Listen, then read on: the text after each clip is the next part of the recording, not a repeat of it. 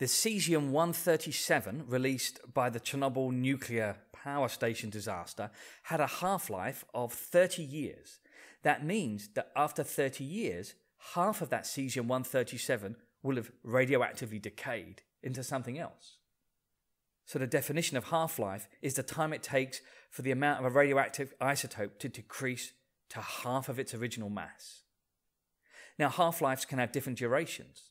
For example, iodine-131, used in medical imaging of the thyroid, has a half-life of only 8 days.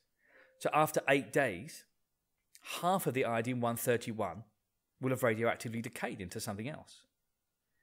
Now, if you do have this procedure, you'll be so radioactive that you'll set off the radiation detectors at airports, and your wee will also be radioactive.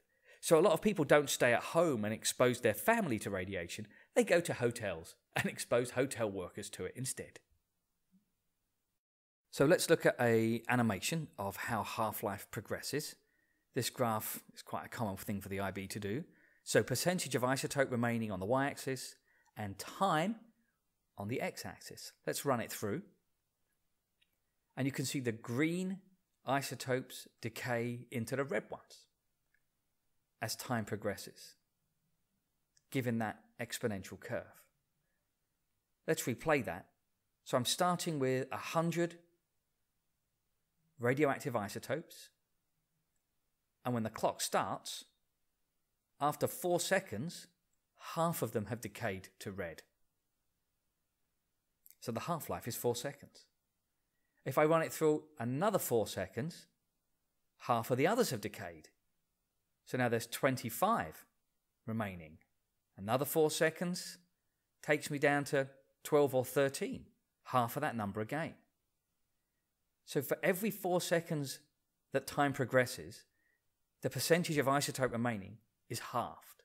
So 100, 50, 25, 12.5, etc., etc. Let's look at some classic questions. A sample of radioactive isotope has a mass of 512 grams, 10-second half-life. There's a little trick here. So what mass of isotope remains after 50 seconds?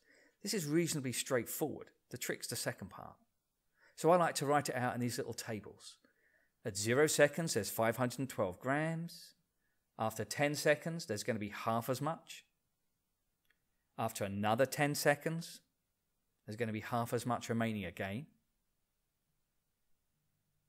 Another 10 seconds is going to half my amount. Again. And finally, after 50 seconds, I'm going to have 16 grams remaining. That's relatively straightforward, but the next question has a trick in it. What mass of isotope has decayed after 30 seconds? It's tempting to say 64 grams, but that's wrong. That's how much is left after 30 seconds. The amount that's decayed, well, you have to compare those two numbers. I started with 512 and I've got 64 left. So 512 minus 64 gives me 448 grams. That's the mass that has decayed.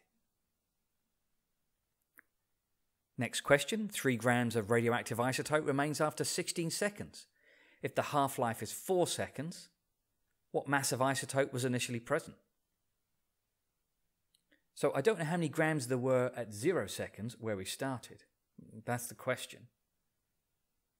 But after 4 seconds, I still don't know. 8 seconds, 12 seconds, 16 seconds. I do know after 16 seconds I've got 3 grams. So notice I went down in 4-second increments because the half-life is 4 seconds. So after 12 seconds there must have been 6 grams because of that doubling. Double it again to find out at 8 seconds. Once more for 4 seconds. So at the beginning there must have been 48 grams at 0 seconds. I just go through to make sure, 48 grams, 0 seconds. The half-life is 4 seconds, so I've got 24 grams. Yeah, that looks good.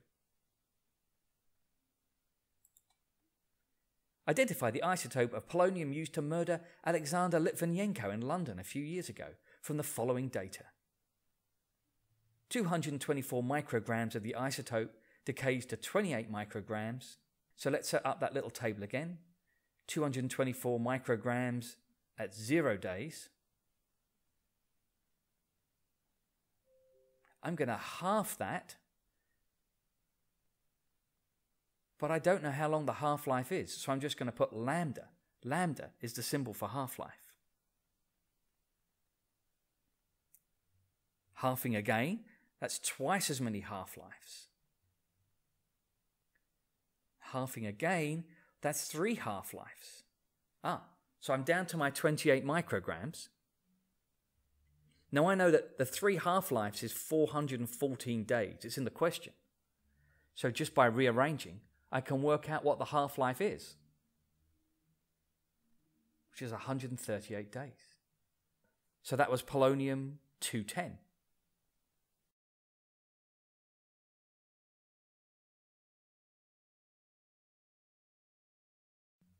Deduce the half-life from the graph below. So at 0 time, I had 160 grams of my isotope. And it took 5 time units to get to half of that, which is 80. So there we are. So the half-life is 5. Now the IB puts -1U on your paper if you forget to put the units in, but you can only lose 1 point maximum per paper. They also put -SF if you screw up the sig figs in a question where it's needed.